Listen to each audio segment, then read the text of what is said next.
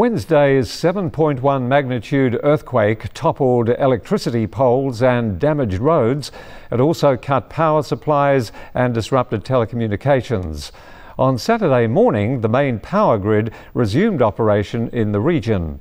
After emergency repairs by 600 technical workers from the Yellow River Hydro Power Company and the Qinghai Electric Power Company, supplies resumed in Yushu on Saturday night. Street lamps around the square in Jegu were lit and 80% of the relief shelters started receiving power. People living in more than 900 makeshift tents could use electricity.